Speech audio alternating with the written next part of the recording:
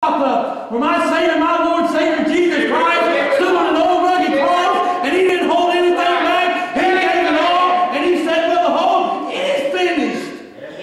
Amen. And then on Mount Moriah, you had a little man that had a farm. And oh my God. Old man had a farm on top of Mount Moriah.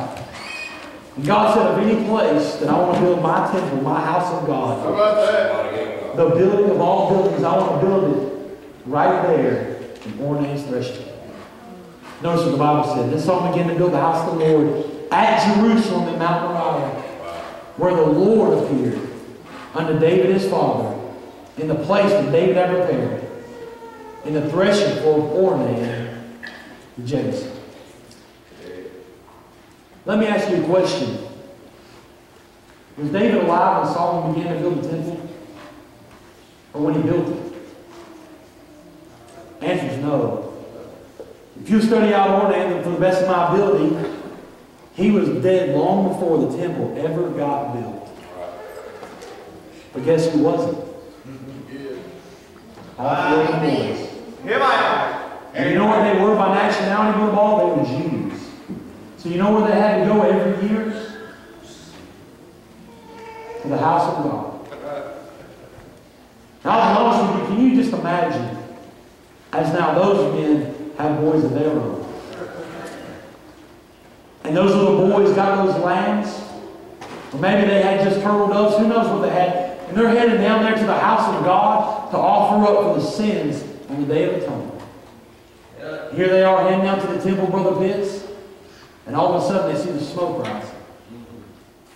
And man, as those kids get close to that place, those young boys, those sons of Ornan begin to tell their children. I can see those little children jumping up and down, saying, man, look at this place.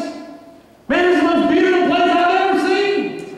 And their daddy says, son, see those pillars right there? Those are the cedars of Lebanon. And they begin to talk about the floor and the walls and the gold and the gem and everything that God had put in the heart of David to set aside for Solomon.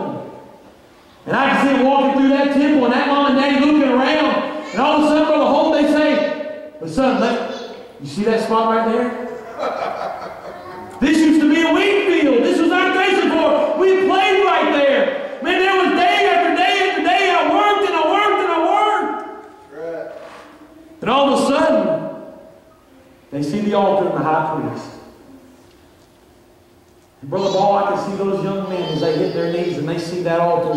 And they look at their boys and they say, son, there's something I want you to understand. You see that altar right there? So that was the very place that we were all here one day. It was a hot day. We were working in a field and we looked up and it was right after all those men died and the angel of God stood right there in the sky and we were scared to death. And all of a sudden the king showed up and he told Daddy he wanted our farm. And Daddy looked at him and said, you can have everything I've got.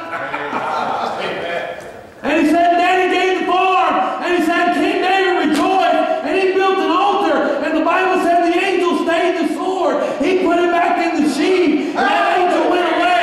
And God got glory. And them boys witnessed God moving because of their daddy.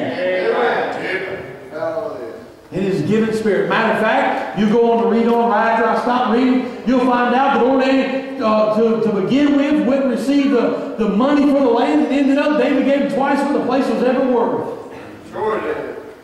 God honored that gift of them boys year after year after year after year after year. Will carry their children and then their children and then their children and then their children. And what we began with Ornan was a pattern of giving that went from generation to generation. All because 4 boys saw Daddy give it all. I'm telling you, I'm not much of a preacher. I think of y'all men in here, and I'm telling you, I just seen Brother Ball preach tonight. I love preaching. Man, I'm telling you, I love preaching the Word of God. But I'm telling you tonight, God help us in the house of God. Man, I know we're in a good church. I know we're in a giving church. But you know, a lot of things happen in the house that we don't ever want the church to know about. That's right. Yeah. And I don't know where you're at, and I'm telling you, I am nothing and a nobody with a hole, but I got 4 boys back at my house. And if I don't do anything else on this world, I want them to know one thing, is that God loves, my daddy loves God more than he loves bread. Amen.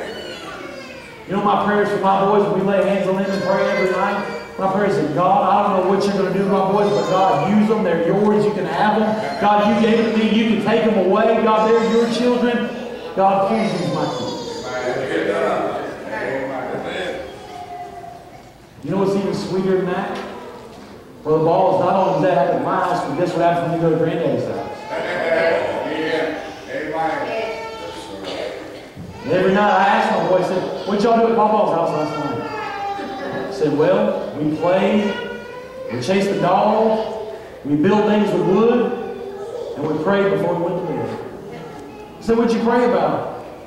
I said, Papa, I just asked God that he would use us. Amen. That's exactly right. You know, my little boys saying right now, they don't even understand everything about it. And I can break down just telling you about it. My little boys, they hear so much preaching about heaven and hell. And my little boys are already coming up to me, and you know what they're saying? They say, Daddy, how do I not go to hell? Right. Yeah. Sure. Amen. And you know what? They've heard Daddy say it 1,000 times. They've heard Granddaddy say it 1,000 times. And they've said under their man of God, and heard him say it 1,000 times.